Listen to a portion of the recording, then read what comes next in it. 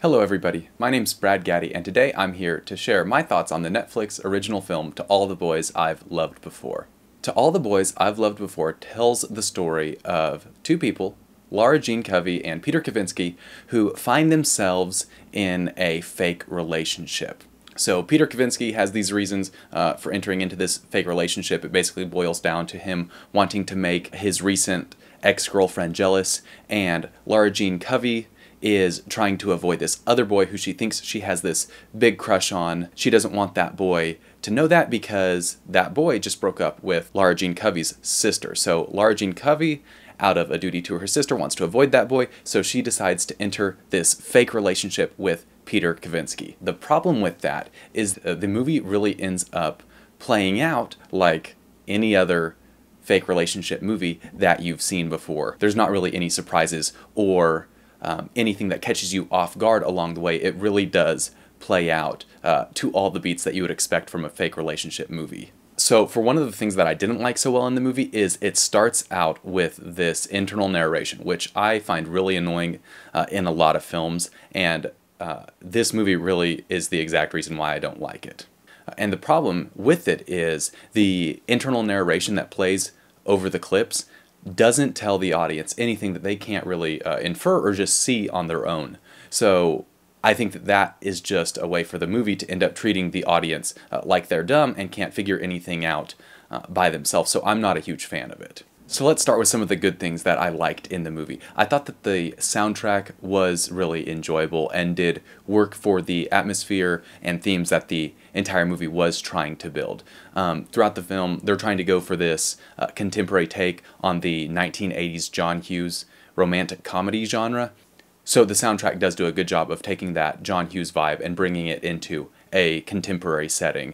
Another thing I really liked in the movie was its use of color. It had a lot of bright but slightly muted colors to give it more of that 80s John Hughes vibe that it's trying to build throughout the film. Now, another thing that I did like in the film was the two leads. I thought that the chemistry between Peter Kavinsky and Lara Jean Covey did work, but they are definitely the two that stand out among all the other characters. So tying that into another negative is that besides the two leads, none of the other characters stand out.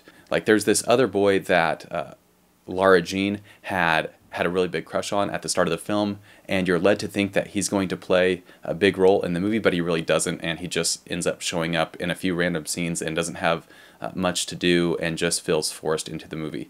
And that's the same situation for quite a few of the other characters. But because the two leads are pretty enjoyable to watch, in my opinion, that makes up for it and makes just the other characters pretty dismissible, but that's just my take on it. So at the end of the second act of the movie, one thing that I really hate to see ends up happening, and that's this. Okay, so Lara Jean Covey and Peter Kavinsky are at kind of this difficult spot in their relationship, and Lara Jean thinks Peter has done something that actually hasn't happened, and so what she does is she cuts him off from finishing his lines, and that works to just shoehorn in drama that doesn't need to be there if she would have just listened to him, and that happens all the times in movies, and I think that's really obnoxious because then we're just left to think, why didn't Peter just send her a text later clarifying everything that she had misunderstood, and that would have just solved all these problems. And so to have a whole act of a movie based on a misunderstanding between two characters that could have been easily avoided, to me just comes across as really poor writing.